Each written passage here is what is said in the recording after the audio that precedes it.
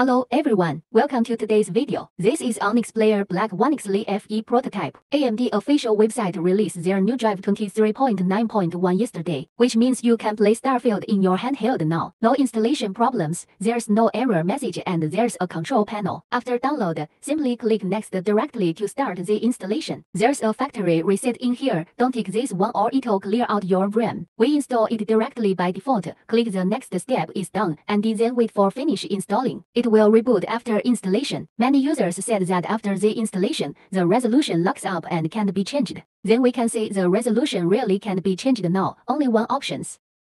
Now I need to move a registry file from my USB stick, just add the resolution option too. I'll put the download link to the file below the video, or you can leave a comment below.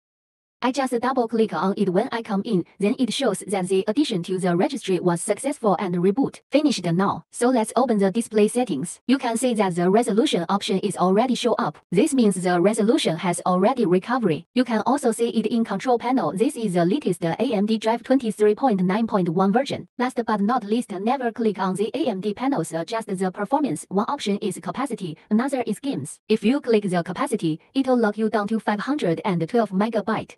If you click the games, it'll lock your RAM down to 4 GB and then it makes you use it even worse. Welcome to pay attention to subscribe to us for more information.